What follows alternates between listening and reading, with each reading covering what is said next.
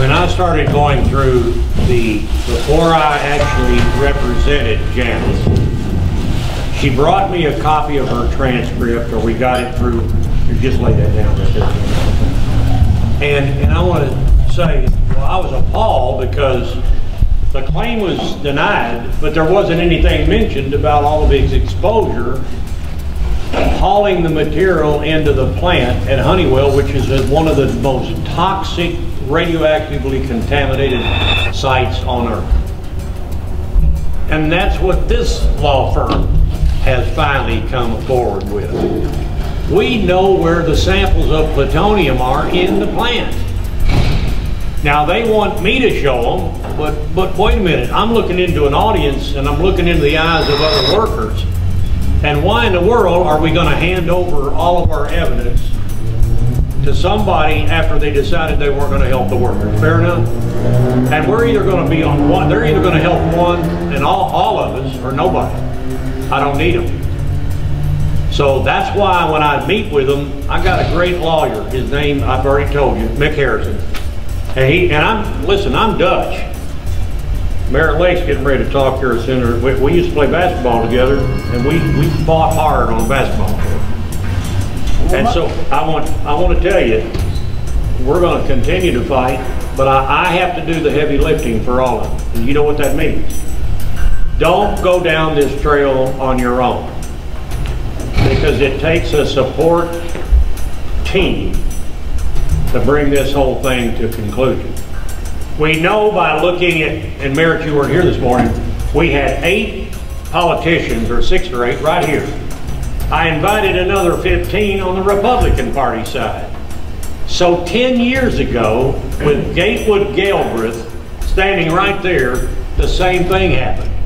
He was the only governor candidate that showed up, and nobody else would show up. So what we had done is put Mitch McConnell and all the pictures over there. Not one of them showed up. But this time I did even better. I went into the county meeting on Monday night. George was there, and I invited every one of them, and not one of them showed up, with the exception of a politician that we knew if you didn't show up, you had to be a Republican. Well, not a one of them showed up. So we're now moving to eliminate, and don't think I can't do it with your help, your voters. You remove them.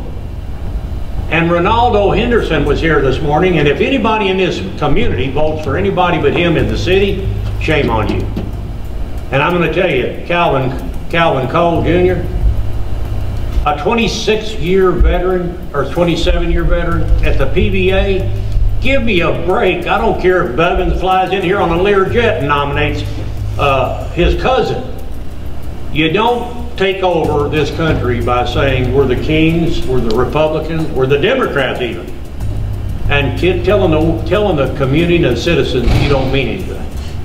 And I will say, I did it all week, I kind of look at us as the 95%ers. Not because we're 95%ers, we're Democrat or Republican, but we're 95%ers because we know what's right or wrong, okay? I gotta stop that okay too, buddy. So, yeah. We're here.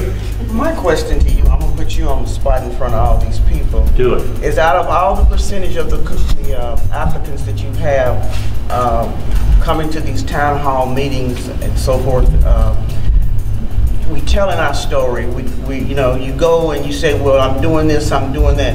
What percentage of the claimants have been compensated? Did you say, did I misunderstand? Did you say, who did you want me to ask has been percentage? I'm asking you, what is the percentage of the claimants that have come to you have been compensated for I'm going to tell you, that's one of their secrets. I can tell you what I learned here recently, and I brought it up earlier, and you might not have picked it up. I've got a lady that Vina knows has been advertised as the nuclear workers give to the world. She's got an area where they're paying in New York 56% of the claims. Here in Paducah, I've already estimated that barely 10% are being compensated. So where in the world are these people? What are they doing to not compensate people? And let me give you a little bit of a legal issue here, a little legal training. The law is the top of the land. So let's just say the law is at the ceiling, the actual statute. The next step down from that, on that next rung right there, let's say that level, is the regulations. The Supreme Court of the United States has said nothing that you do afterwards, policies, procedures, emails, circulars, under the USEC will be allowed to trump the regulations, and if you try to do that, the law trumps the statutes trump the regulations. The Lucero versus OWCP, last August, I think August 2016. Now what we're looking at here is just what happened in Paducah. We just had a precedent-setting case. To answer your question, my God, I'd like to know myself, but they won't tell us. Right, Vander? It should be on the DOE's website. Well, but you just said something. It should be on the DOE website. I haven't checked it for a while. Do you know how to get the accurate information off of a DOE website? It doesn't exist. So don't be fooled by DOE, DOL, DOJ, FBI, and all the rest of them. And Cold War patrons, by the way. They're all working together, so they're not here to tell you the truth. You understand? So what I'm telling you is I will venture a guess. Until they step up and I'm pulling them out, we're going to say that from what I'm seeing, only 10 and maybe a maximum of 20% are paid. And they're not paid because they're eligible. Because I can tell you for a fact, when my uncle, John Pereira, got paid, he never even went to plant. He was only there 2 weeks. But he got paid for pancreatic cancer and you got denied.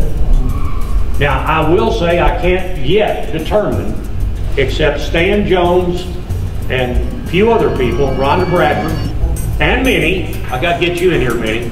We were all in the same room and we found out shockingly, Cameron Brewer, we found out shockingly that our black claimants, and you were, and the black claimants were, their claim records were being spoliated. And spoliation of your records is illegal. But does that mean since it's illegal, we're not going to see any president, even Donald Trump, do it? The trick is catching him, spoliating your records, and the people that did it, and they're sitting right out at the plant right now, and let me tell you who they are, because I'm not here to hide anything. Your Paducah DOE site manager is a former accountant for environmental management under Jimmy Massey, right, George? Because we work together at the plant. Jennifer Woodard is your site manager. Buzz, City Commissioner Smith, moved from the city, transferred to the plant so he could help them cover up their secrets. Buzz Smith, let me say it one more time. Jennifer Woodard, one more time. Those are the people, Janice, when you mentioned your records, they couldn't find them, we've got a surprise for all of you. They were destroying your records. Now, right now, there's not a thing that I can say that I never would ever do anything to bring a clash on a racial issue. But when I've got my friends, and Stan and you all were in the room, when my friends said, well, I didn't get my records, I didn't get this, I didn't get that, and I started listening to the pattern, and I want to tell you, Cameron Brewer's not here, and I don't really want him on camera, because when he stepped up, they told him he didn't have any records. He's working right beside Steve Davis, remember him? Hobart Barfield, in the Alberisi project. And I'm sitting there thinking, now how stupid are these people? And I mean, remember what I said this morning? You haven't lived until you found something to die for, Martin Luther King? I don't care, there's no black and there's no color here. But I just saw something that makes me madder than a hornet. Because if they're singling out David Houston, because I represent him, you, because I represent him, and destroying your records, you're going to get more than any $150,000, okay? That's spoliation of evidence, and just Google a Republican. Trey Gowdy. The question that she's asking, What percentage do you have success? that's what she... Well, no, wait a minute. Successes for us. I won the Kentucky, well, hold on, remember. We have successes that also go into the Part E because they steal your medical card. So when you ask me to mix them, even on DOE website, they only list Part B, Janice, and only list Part E.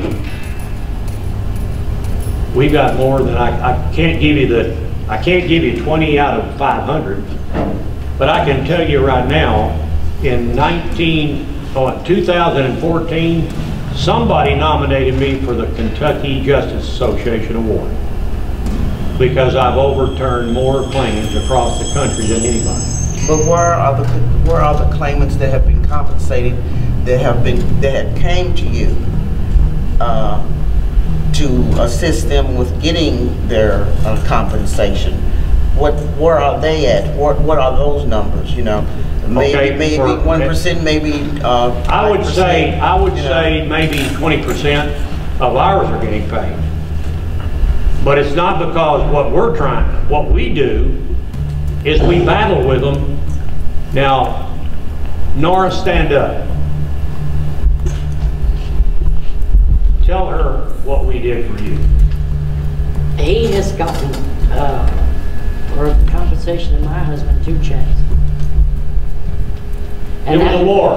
It was a war. That doesn't even cover the cancer that was all over his body. Because he had bone cancer everywhere. They said, Janice, listen to this. Got to be real careful because we do legal strategy too. And there was an attorney up here this morning, if you remember. And she knew what I was talking about when I said, all you need to do is pull out one of your tape recorders, keep them in your purse. You don't have one, you don't have anything that'll win in court. Merritt, you probably know this too. What I'm telling you is, it took a war, and it really takes me to go in and Monica and we're trying to get this meeting set up, and the very first thing that Greg Laneeve said, have you got your claimants that will come down here, and those things would be great for them to stand up. That's going to answer your question. As we get 1,000 claimants, I'm going to have to put more people like the Resource Center doesn't want me to do to develop the claim. Once we develop the claim, they're targeting me and you because they think I won't take them into federal court and appeal your claim. So that's one thing to be in Illinois. Your case has got a legal issue about it. Your husband worked there, your husband died there, and if he died there and they had plutonium, let me tell you, as a attorney in fact, but not as a real attorney, I'm a consulting engineer, and by the way, I didn't like to be called an attorney, and everybody thinks I am. So it's the old adage, you can't, by the way, only trust the attorneys that demonstrate they're working for you, and they're not a soul. Now let me tell you something, board, you change it.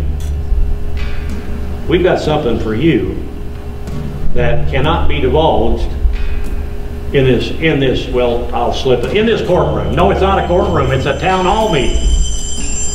And all I can say is your husband is going to get Part E. Now that's gonna, when that goes out, you can't turn to me and say, how you gonna do it? Because in our meeting with the Honeywell workers, Howard, Cook, Stanley, you were there, did I jump out there and tell you all the detail how I'm gonna do it, or did I tell Lorenzo Goody, I can't tell anybody about it because it's got to be secret. If I put it in the newspaper, guess what? You might as well put it all the way up to Mitch McConnell and he'll start fighting you, and 10 years from now you won't see it, okay? So all I can tell you is, it's sort of like they did us at the plant, and Merritt, you know this, and all of you from the plant. It's on a need-to-know basis because all I'm going to tell you is we're working like a hornet, and it involves something in Illinois. But guess what? All these Illinois workers right now are sitting here, and they don't get Part E for breathing the same chemical that Merritt and I breathe. Now Merritt's got different illnesses from what I've got. and I'm not happy from what I've got.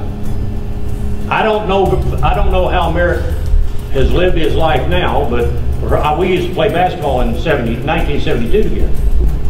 And I knew what Merritt did. His next door neighbor, we're all best friends. Do you smoke, Merritt? You look at me. I've never smoked a cigarette in my life. I've got something bad in my lungs. I'm at claimant number 100. Now, Evelyn Jeffers, stand up and tell everybody how Mitch McConnell has helped you and how the mayor and all of them hung up on you. Stand up and say it. Stand up right now, because the other night she got up in front of the camera at the courthouse and she said, I'm 89 years old, right? 89. 10 89. years. 80, okay. 89. Well, all right. Yeah. Well, let's say she's 68. She's I like her. But let me tell you, the one thing that she was so nervous about, bless her heart, because I was shocked that we even got to speak, Janice. Because for 4 weeks in a row, Ronnie Roundtree, who's now probably had to leave, Ronnie was with us one night and they said, we're not going to give you your right to speak. And I don't know how many people in this room have forgotten the Constitution, but you can't pass a law in Kentucky that neutralizes your right to speak. It's called the 14th Amendment. You shall pass no law that interferes with your First Amendment. But they did. So we let them do it. And then Evelyn Jeffers steps up and she was so surprised she got to speak. She couldn't remember what to say, Janice. So I got up and said, there stands a lady that Judge Russell has just ruled on another case. It's a national precedent. DOL even told Judge Russell, indirectly, I don't care what that judge ruled, we're not going to follow the judge in Western Kentucky Federal Court, Judge Thomas B. Russell. Now the good part of that, you say, oh, that's outrageous. Well, the good part about there stands the lady and her son. Evelyn, I don't mean you have to stand all day. But her husband was my dad's guard, and my dad approved his security and the whole program as the chief of the guard force for F.H. McGraw. Now there's somebody asked me about F.H. McGraw. Well, we're going to get you there. But Janice, her claim is linked to another claim that just got approved. Your claim is going to piggyback. When the door opens for this other claim, guess who I've got lined up to push right through the door ahead of me? By the way, I hope you can knock them down. You get the first punch here. So there is the reason I don't want to telegraph what we're getting ready to do, and I want to tell you. Vina knows a little bit about it. NWA members have already sat down with it. The NWA has already got the plan. It involves, if this works, we're moving to Portsmouth, Vina. If it works there, there's nothing they can do to stop paying for Part E under the Act for the illnesses. Did you say that she couldn't get her husband's records or prove that he worked there? No, we got it. We finally got it. We finally got it. Well, now wait a minute. We finally got what we think is all records, You right? don't have your records, and you have somebody that you know that worked with you, you get affidavits from that person saying that you worked. Well, no. Like I said, my case is entirely different from you all's cases because my husband was a truck driver.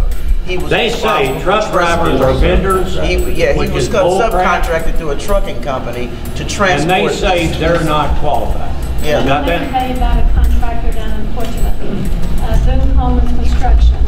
17 workers. They had a trucking company and they went in and they hauled stuff for the plant. While they were hauling stuff for the plant, the plant people were suited up.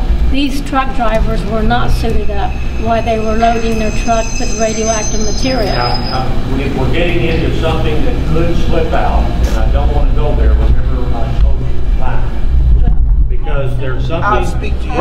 Well, you talk together privately because here's what's going to happen, Janice. I understand. We've got to be careful because I ain't telling even the attorneys unless I know them. These attorneys don't get what, well, actually, I'm the one that... You thought you knew them, did you? I thought I did. And by the way, it just proved when you wait 2 years for a law firm to finally come in, always wait 1 more month, okay? Now, I want to tell you, we've got something that I will set down with you, but I can't give you the legal strategy, and that's what I'm trying to get Stuart Smith, who's the big dog behind this thing. But he's an arrogant big dog, and every one of his team members call him a SOB. I won't say the word. So we can be an SOB too. And by the way, he says it wasn't his first rodeo. Well, Jason Berry can't be here. Many of you have been interviewed by Jason. And Jason had a chance to talk to Mr. Stewart, who's a billionaire attorney. And Jason said, quote, apparently it wasn't Gary's first rodeo either, a rodeo. Now I'm saying that because you don't want to trust an attorney, and don't get caught up in shooting all this stuff out into the open, because you will shoot yourself in the foot, because they will take your information and run to DOE and the Resource Center and sell it to them. Well, you have my number. I'll wait for your call. Thank you, ma'am. And buddy, she will wait too. I tell you, she's right. I want to say something, because we've got a lady back here, and I'm going to get to the veterans here real quick. Okay. Back here on the back, is Linda Lou Freeman. Now I just mentioned stand up, Linda. I just mentioned that Judge Russell, listen to put this together. Judge Russell's decision is a precedent-setting decision. Do you know what that means? Everybody in the United States started calling my attorney that's working on this same kind of claim. And they wanted to see what happened. Remember that guy by the name of Sean Nelson? He won this case. I'm not the attorney, he won it. I did the administrative part, then he took it in front of Judge Thomas Russell. With Monica and me helping. Because I want to tell you, it's all we can do to keep up. When the judge ruled said you ignored the evidence in the man's administrative file. Now how many are left in the room has ever heard a claim come in and they ignored your evidence? Stan, you ever had that happen? There you go. One of my co-workers in the 720 building. So when I put all of you together, in Paducah it's bad enough, but you can imagine what happened at Rocky Flats. So I'm seeing this and realizing that when they're issuing decisions, they're leaving out your facts. So what you do, you have to be ready on top of this, because we found out that you can't even appeal the case if they've inserted an error, a material error, into your file. So guess what I do? I just tell them, no more material errors. You're not going to deny our claims. So what we're doing is a legal strategy that the attorneys here that I know say, well, hell, you always wanted to be an attorney anyway. Well, not really, Merritt, I didn't, believe me. But if you push me in and you do what you did to my lungs, I'm not your buddy. And all I'd say, you lie to me once, and I've never had a cigarette in my mouth, and I've got nodules in my lungs, somebody's going to pay. Especially when you've got beryllium in the 720 building killing all my coworkers.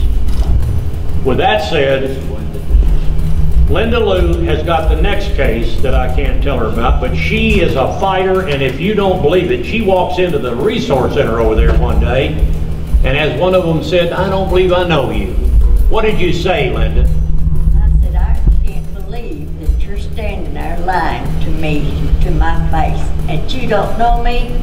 I said, Joyce, you've known me all my life, and I've known you all your life. They were related. Well, let me tell you, you did me a favor. Don't say anymore, because I got to cut you off. If you really want to be there, you want to hear what she said, we have to shut the camera off. She's just being polite, okay? And so she looked her right in the eye, and I about passed out, because I know her.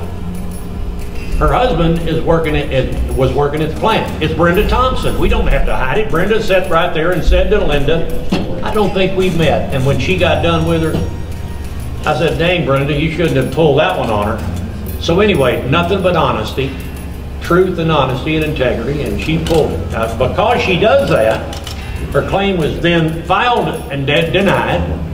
And three times. And her dad has all the criteria of chronic beryllium disease, and it's in front of the court right now, waiting on precedent, and that's what just happened on Monday night. When I stood up and said, and this is why they didn't want me to speak, Judge Russell had and I gave Bill Bartlett and all of them a copy of it. So I said, here's what I want to tell you. Well, finally Bob Leeper said, well, that sounds like great news. No kidding. It's great news in Tennessee for the second case too. It benefits every one of you. But they don't have to pay the Kentucky claimants, they think, like identical claims in Illinois or in Tennessee. And Judge Russell is in front of him now. I'm holding public meetings. This is going out. I don't put stuff out. I don't call Judge Russell. I can't. But don't think for a minute somebody that has been in this room today will be saying, Judge, oh, remember Bill Graves?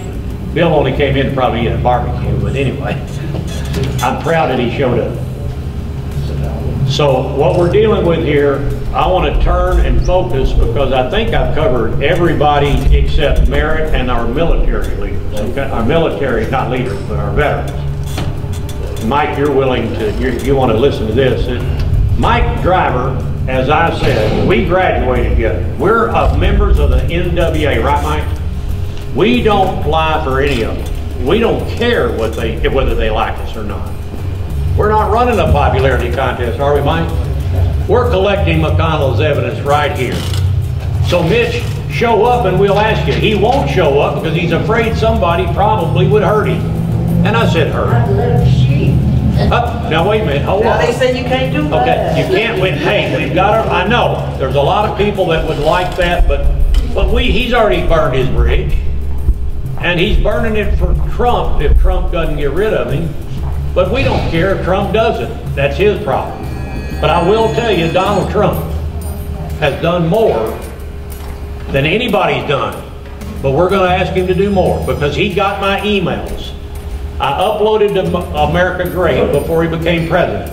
He thanked me for telling him about this in a receipt.